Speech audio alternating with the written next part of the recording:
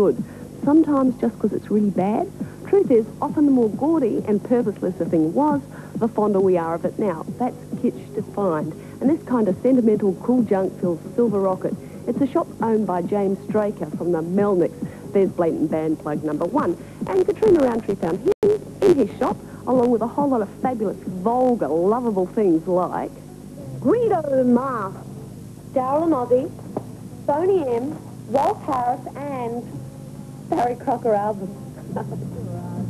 And Astro Boy handbags. But wait, there's more. Well, Star Wars figures, comic books, and collector cards that you can poke a stick at. So where do you get it?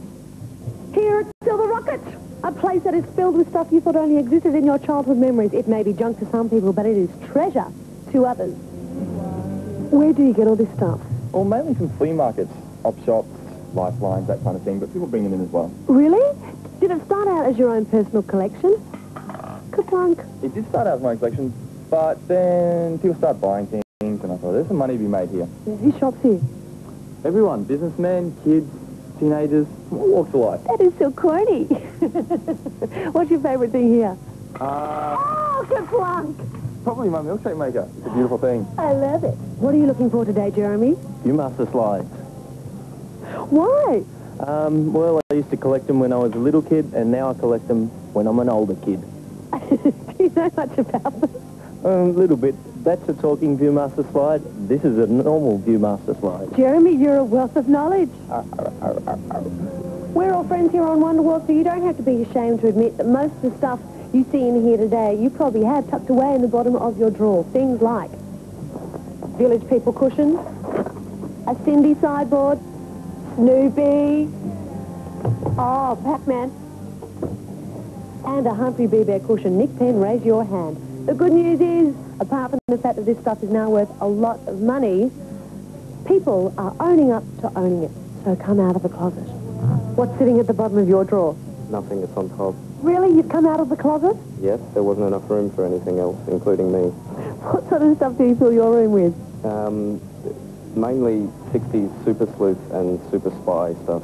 You obviously have great taste. I like to think so. I'm not afraid to admit that I love lava lamps. Popular in the late 60s and 70s. You used to be able to get these for about $49.95 with a set of steak knives, but now, if you're lucky, you'll only find one for about $200. They're totally impractical. They give off practically no light, but they're so quiche, you gotta love them. And look what happens when you turn the lights down low. James, what is the silliest thing that you sell here? It has to be Smurfs. They're little, they're blue, they don't do anything, and there's only ever one girl. What's the cheapest thing you sell here? New Kids on the Block candy. If people want to come in, I'll give it to them for free. And what is the most trivial thing? Without a doubt, my KTEL Crazy Catch. KTEL made products that define my childhood. What are you looking at? James Bond cards. They're the James Bond ladies, aren't they? They sure are. What a bunch of babes. Oh, yeah. Direct. Aren't you a little bit straight-laced to be shopping in here? Well, no, I don't think so. You should not judge people by their appearances. Exactly. I sense that you're a wild warrior on the inside. Definitely.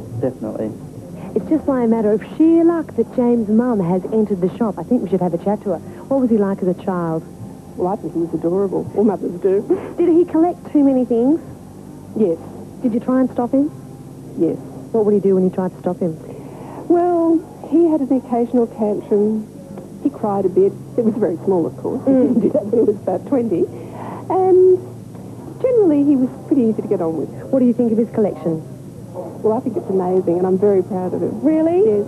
Oh, you're a nice mum. But probably the best piece of collectible junk here is James himself, from his Scooby-Doo socks, his pyjama pants, which he's trying to tell me he made himself, but I don't believe him, his Melnicks T-shirts, which just happens to publicise the band that he's in. There we go, we got that in.